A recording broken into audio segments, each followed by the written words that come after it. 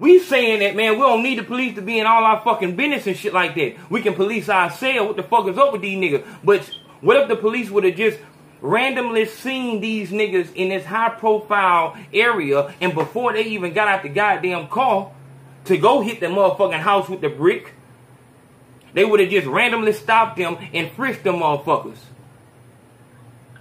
Let's say the situation went the worst way, where they actually got in and they killed Chief Keef.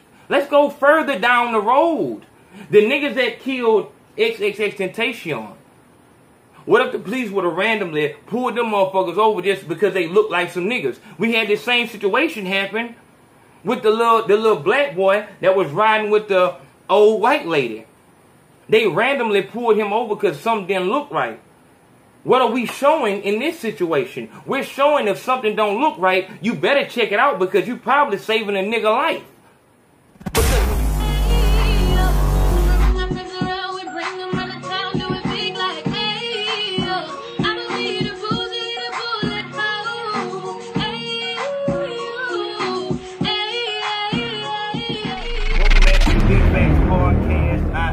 Consaco, fearless leader of AO Nation, and this is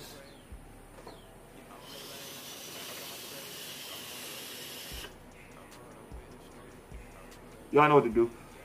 Look here, we need to like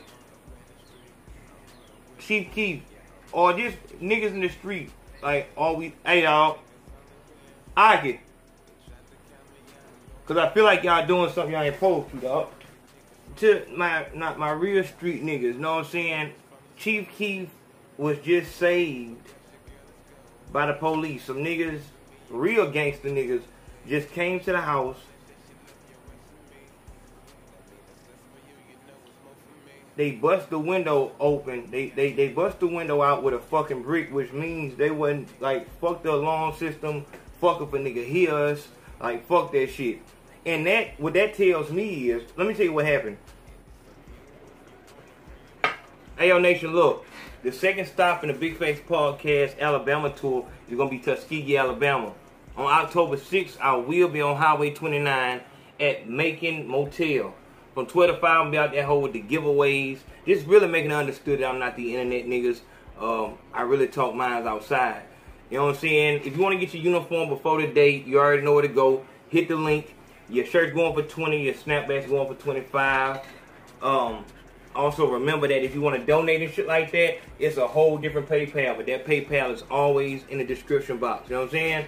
All my rap niggas, I told y'all at the end of September, I'm gonna open the gates back up and we're gonna start promoting again. You have to have at least a $200 budget. Prices start at $200. If you do not have $200, do not contact me. If you hit me up talking that business shit and that fucking talk don't end no motherfucking transaction, my nigga, you blocked, period. If you don't have $200, this goes for business owners. If you have a product that you want me to promote on the show, you're fucking me up. And you don't got $200, man, don't fuck up our relationship like that, because I'm going to block you. You know what I'm saying? $200 just like that. Just simple. We can do it like that. If you rap niggas, get in my inbox one more time, send me a motherfucking video, I'm blocking you. If you want me to listen to your music, it's a $50 charge. If you're not cool with the $50 charge for me to listen to your music, continue doing what you've been doing. You know what I'm saying? Begging your people to watch the shit for free. And they won't even watch it. So please don't put that fucking burden on me, dog. Get your shit together, be home. Three niggas came to the house, bust out the window with a brick and shit like that. Some police that were in the neighborhood, because there's been a rash of burglars in that fucking neighborhood. Motherfuckers trying to find Chief Keef house. And didn't find it. These motherfuckers found out, they got enough intel, they found out where his fucking house was. And they figured this would be an easy lick, because Chief Keef is bound by the street law of you have to handle whatever happens yourself. You can't go to the police, or else you kill your whole career. The way you make money is over. But you can't have guns at your house, because you know the police ain't on your side. At any point in time, they can come in this motherfucker and you'll go to prison for having anything that you can protect yourself with. You can't trust anybody, so you can't really hire You know what I'm saying? Security, because that also goes against the rules that you're bound by. So really, this is for any, you know what I'm saying, rapper. This is why it's so easy to kill a rapper. Because you're bound by the law that you can't protect yourself. This is the judicial system. The law doesn't allow you to have any weapons because 9 times out of 10 you're a felon in those cases and shit like that. It's hard for you to get a weapon depending on where the fuck you at. 9 times out of 10 you on some type of probation. A lot of artists, some like they don't get on probation. You'll see motherfuckers get in more trouble after they get their deal, after they get their money, then they go to jail. You know what I'm saying? And that's how they get put on probation, because money can get you out of jail time, but then you get a real stiff probation, i.e. Meek Mill or anybody fucking else. With that being the case, a real gangster nigga understands this, but also a real gangster nigga got his ear to the street to know whether a nigga's a real gangster or not anyway. A nigga can also watch what a retarded motherfucker do right here on YouTube, Instagram, Facebook, Snapchat, whatever the fuck. A nigga's gonna, that's another law that a rapper, a gangster rapper is bound by. You have to show the people that you getting money. Like, if I tell artists, you know what I'm saying, like, as they come to me for promotion and shit like that, I tell them, you have to show these people, like you have to have a direct line to the people. There's no way in this climate right now you're gonna have to show these motherfuckers that you know what I'm saying, doing something. They have to be able to see you constantly, because it's too many motherfuckers coming out for you to be in the background playing like, yeah, I'm just a cool motherfucker. It doesn't work like that. You got, if you don't got no money, you got to put out a whole bunch of content, which will be songs, freestyles, blogs and shit like that. You have to do that if you don't have the money to just show your jewelry, show you at the club flexing and shit like that, showing your new car. But whatever the fuck it is, you have to show these motherfuckers constantly what you got going on, or you fade away into oblivion. And that's just the climate we in. So that shit works for everybody but the artist. It works for the music, like it works for the record label, because, you know what I'm saying, the more you make, the more they make. It works for the police because you're showing your every fucking move. So now these become the, you know what I'm saying, fucking tracking device that they need in their own fucking surveillance. This is a criminal body cam, as I've been told y'all. And it works for the fucking real gangsters, because if they want to put something on your ass, if they want to lay on you, then it's extremely easy to do, because they can see not only where you at whatever time, they can see how much you got on you, who you got with you. Niggas with the right type of intel would know when to go and when not to go, because they can tell by the niggas you got around you. The people in Alabama might not know the real gangster niggas from Chicago, but the niggas from Chicago know. If you got this nigga, that nigga, like Tato and some other, you know what I'm saying, off the wall ass nigga with you, oh, them niggas ain't gonna do shit. Them niggas gonna lay the fuck down. They gonna lay the fuck down. I don't give a fuck if they do got a gun on them. Them niggas ain't gonna use that motherfucker for shit. Them niggas is real fucking hoes. And a nigga with the right intel will know that. So, and you have to know that. And that's why a rapper would go insane or just go off the grid, and you'll find them falling off, because they're like, fuck this shit. I can't win, because I'm street enough to know that I can't have no gun, and I know the streets know that I can't have no goddamn weapon. Because if I put this shit on camera, they gonna do me like they did Kodak Black. But I gotta be on this motherfucker, because all of my rivals, all of my contemporary acts are doing this shit. Like, they doing this shit, and they showing what the fuck, they showing themselves at the casino, at the club, they flexing hard, they at the concert going ham. That's another fucking thing. Now motherfuckers know when you at the goddamn concert. They know every fucking thing. And you have to show them. And that's what the fuck I'm saying. That's more of the fucking trap. This shit is not built for a nigga to win. This shit is built for a nigga to lose his life and his freedom. It's not no real win. But, and you have to come up as a nigga, you have to come up through the gangster rap circuit. I told you, you can't go straight to fucking pop as a nigga. And that just make me mad at these fucking faggots like Tekashi 6ix9ine, Lil Blurry, Lil Pump, Lil any fucking body, man. They got this other nigga, Majin Buu nigga, whatever the fuck, Lil Boo, whatever the fuck his name is. A Dragon Ball Z character can now do music. Go look at this nigga Majin Buu on fucking Vlad TV. There go that goddamn fly.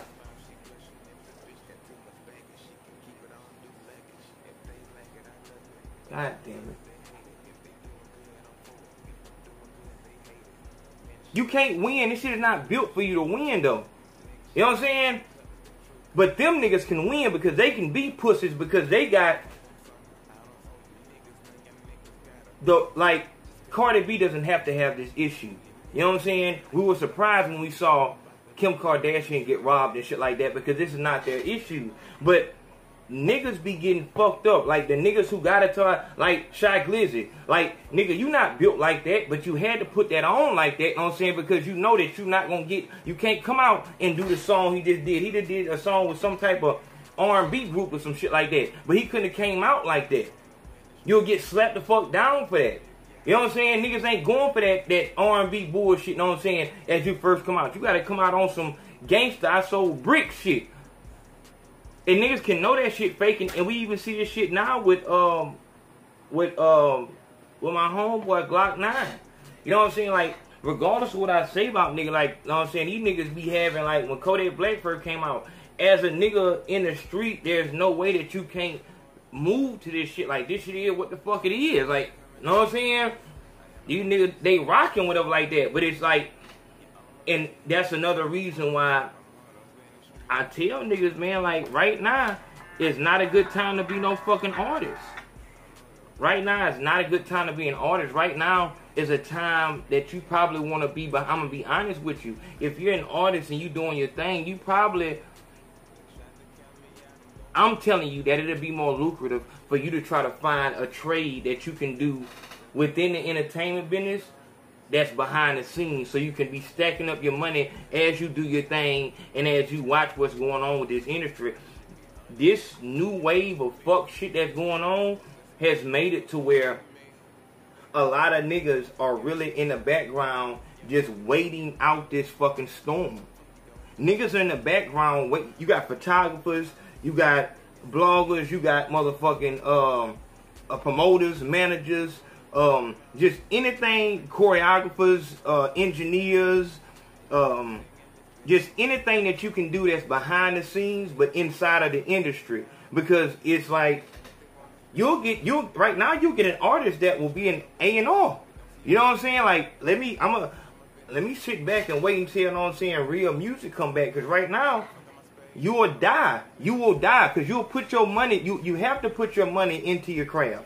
You have to put your money into promoting yourself and everything else. It's going to take money to push your project forward. This is why motherfuckers have issues with their labels, because the label has to put money forth for your project to even be seen. This is why Cardi B had to make that move, which was a smart fucking move, to put that $60,000 towards radio. As I told you, everybody can't put that money towards radio because it wouldn't matter how much you put up.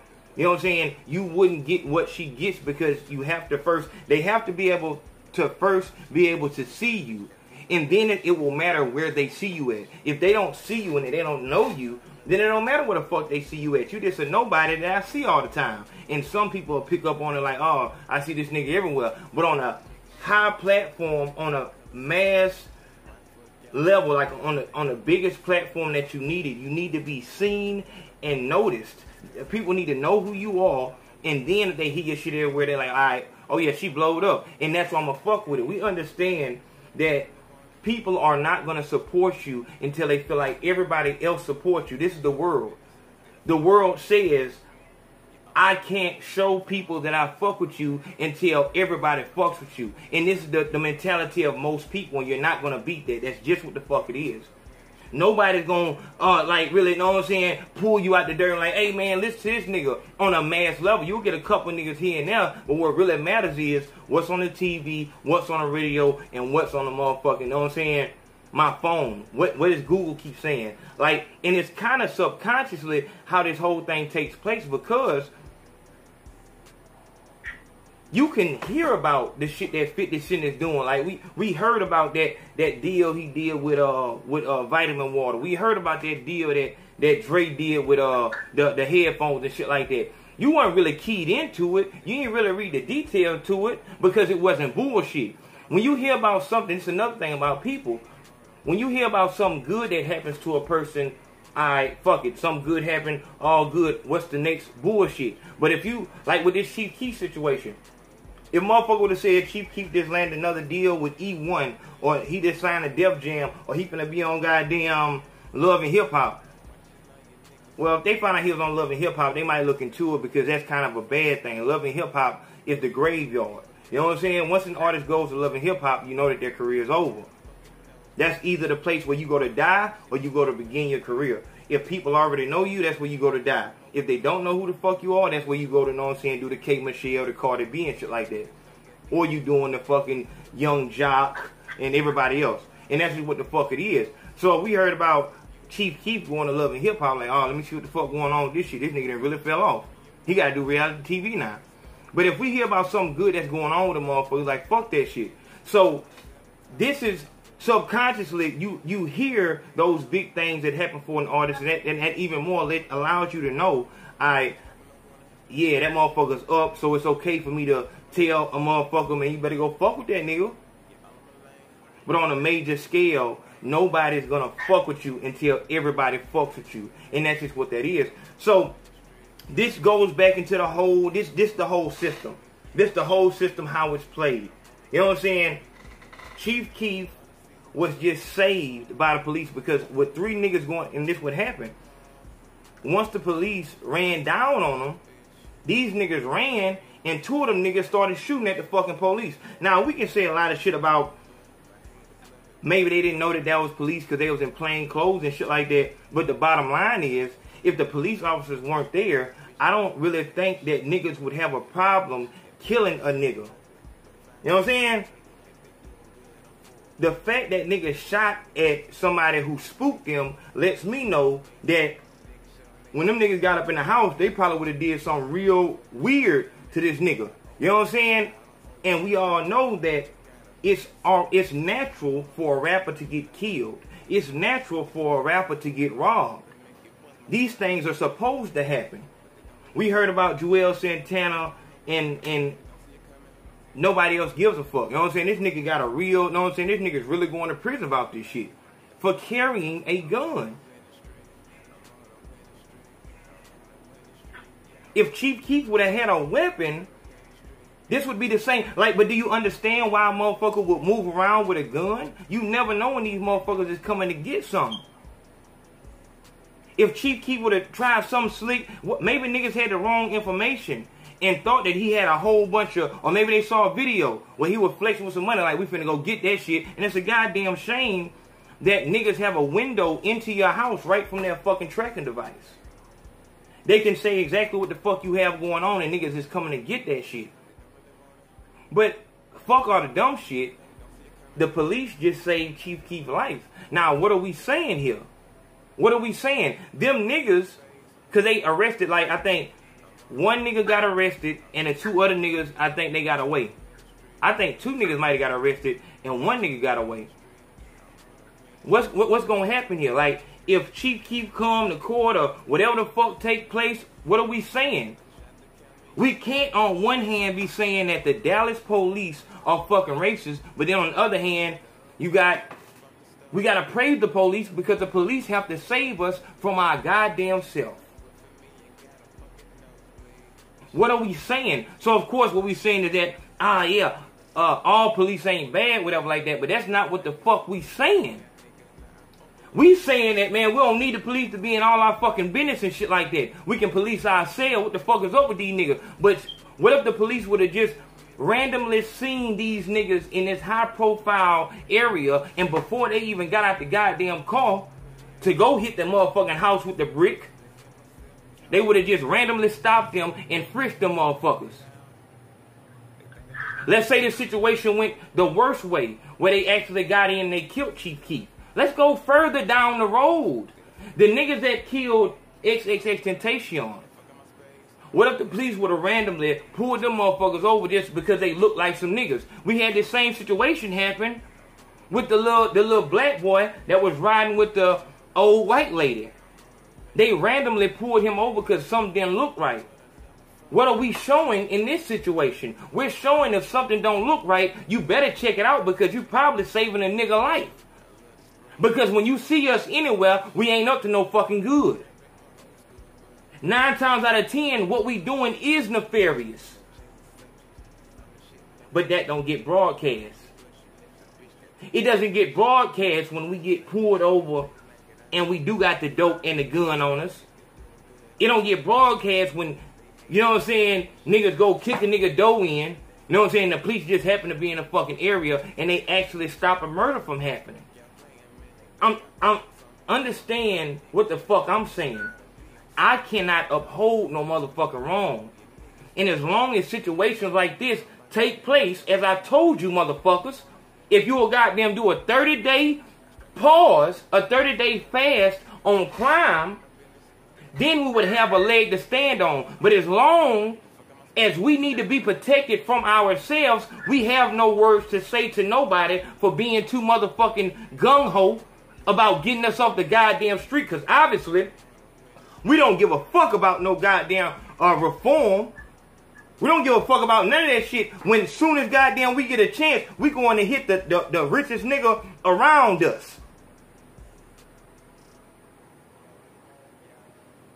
So until this stop, that won't stop because it go hand in hand. Because in all actuality, they could have saved XXXTentacion if they would have been rougher on niggas that look like us. I'm being real with you. Because let me holler at you, big home. If it come down to a situation where the only motherfucker that can protect one of my loved ones who ain't doing shit wrong from a nigga who just can't get his shit together is the fucking police officer, I have no issue with. I have no issue with police officers in general. My issue is this wrong shit that's going on. No matter what side it's on. Whether it's on that side or this fucking side. Wrong is goddamn wrong. And they need to be called down the goddamn middle. But what I'm saying is, my nigga, as long as you niggas is going after us, we got a situation that has not been resolved yet. We have a situation right now. Well, a white police officer just killed the innocent man in his home and they have planted weed inside there. We have not got this thing resolved yet. And before anything can take place, the only thing you niggas could think of is going robbing a nigga house because he made it out. So now nigga, and now the only motherfucker that you can victimize is a nigga who cannot, cannot protect himself. You know that Chief Keef can't, you know he can't have weapons. This the same, to be honest, this is the same thing that NBA Youngboy is going through. Let me be honest with you. It's the same thing. You know that he can't kill you. You know he can't kill you because all eyes are on him. And I really find it really fucking, it's faggot, to me it's faggot shit to fuck with a nigga that can't do you what you can do him. I find that extremely faggoty. You need, like we gonna have to get something in order. We're gonna have to really put something down and say like, dog, if we can't stop ourselves from hurting ourselves, then we do need this type of police force. Because those police officers just saved Chief Keef's life. And I didn't even have him on the list to die in 2019. I guess I would have been wrong anyway, because he would have died in 2018. Not by the hands of a fucking corrupt police officer, but by our hands. Do we gloss over this incident because it wasn't a white person that did it? Do we gloss over this because it wasn't a police officer that did it? Is it still not a loss of life just because a nigga takes it? Do we turn the blind eye to every nigga that dies by the hand of his brother because it doesn't fit our motherfucking narrative?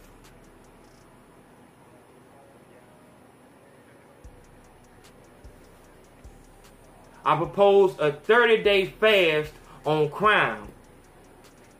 I believe that is the only way we can justify whatever we have to do next. Big Face Podcast. I am Consaco. Make sure you hit the PayPal. Love.